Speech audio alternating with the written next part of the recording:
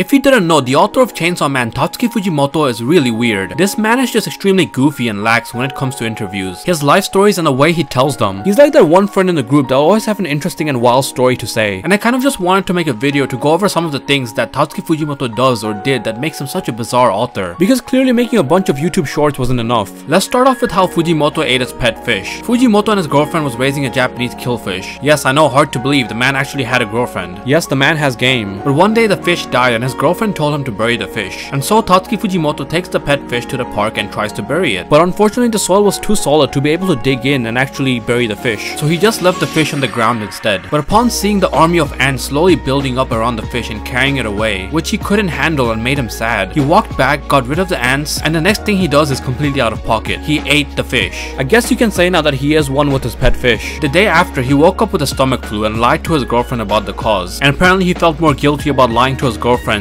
than eating his pet fish. It's a pretty wild story, but it kind of makes me think that Fujimoto is such an impulsive person. And it also might be a reference towards Chainsaw Man Part 1 manga, if you manga readers know what I'm talking about. Being one with the thing you love. Now whether this is a marketing thing or Fujimoto is just a troll, he pretends to be his fictional 8-year-old little sister on Twitter that's in 3rd grade. He kept this persona up for years instead of having his own Twitter username. And for some reason she never ages and has been in the 3rd grade forever. He uses it to tweet the most mundane childish things, usually about eating random food like ice cream or how the people over at Mappa gave her food. But sometimes shouts out Tatsuki Fujimoto's and other mangaka's works. The Twitter goes by the name Koharu Nagayama. Funny enough, Koharu Nagayama once tweeted that she really enjoyed watching Earwig and the Witch, and the official Ghibli Twitter tweeted, "Thank you, Koharu-chan, and please give her regards to her older brother as well for Chainsaw Man." I guess Tatsuki Fujimoto is just living life, but it also explains his tendencies to introduce certain little sister or sister-like characters in his stories, like Yogen no Nayuta, or even in Chainsaw Man. And now here's the weird thing, there's a video posted by Tatsuki Fujimoto on a Japanese video site, Nico Nico Doga, where he was showing off his attempt to levitate, which as you can guess didn't really end up happening. I'll play the clip now.